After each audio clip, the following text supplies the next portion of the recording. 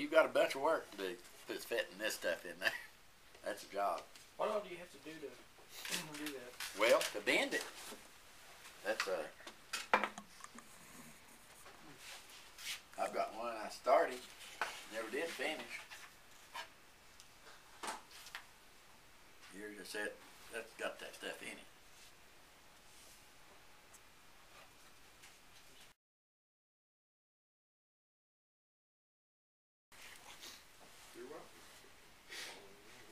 You have to wet this stuff.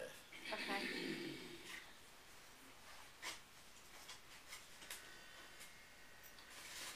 Is your pattern okay? Well, that's a little different. I'm gonna get you to look at that cloth. See what you think.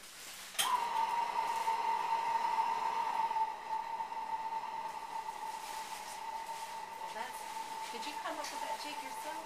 Yeah. Well, my brother made that thing for me.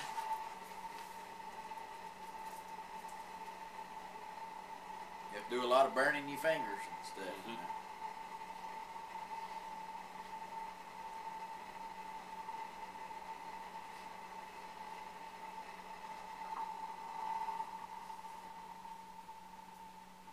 Everybody watch this thing. It's going to be hot. Somebody might come on after you turn it off and everything. No, we have a small torch like that we can use. We'll just have to make a jig for it. Yeah, torch. That's one thing. Pretty cheap tool. Yeah. See it? Almost done.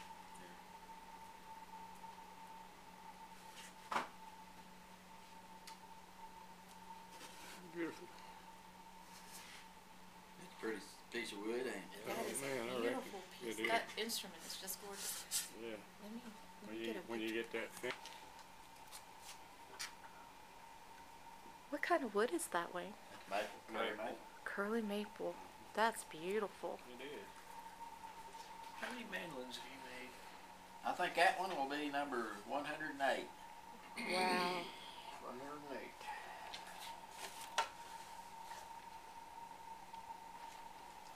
So you can get that stuff bent till it's pretty close to what you need.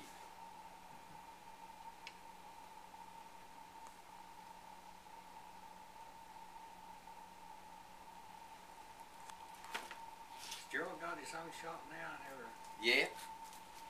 seen him anymore.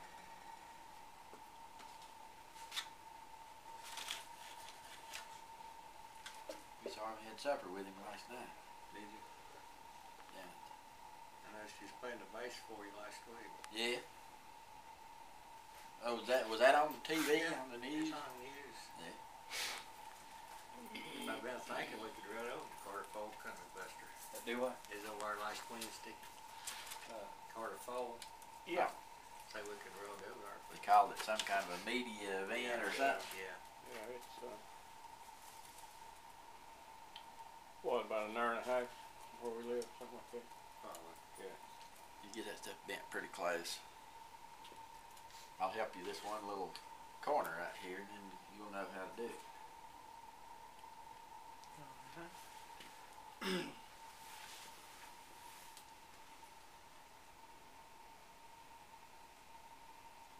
These pieces have got joints. See, there's a piece goes in here, the ebony piece, that this goes against. What's hard when you have to make those joints to make them work out the right length.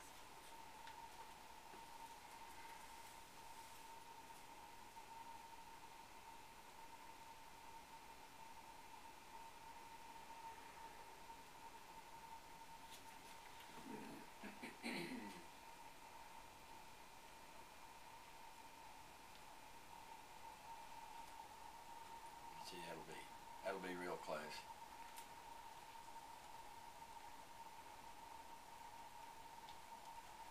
And we're along about the middle there. But if the fiddle I made, I had a book about Stradivarius. And he had a list in there with his tops. You know, they've measured every one of his instruments. And done studies on them and everything else. And some of them are different, but they're always in millimeters, like that thing. You know, Right. That's all they had over in Italy, you know. Right. And some of them are thicker here, and the backs are you know, there's the different graduations on them too. So that ought to get you purfling done. Thank you.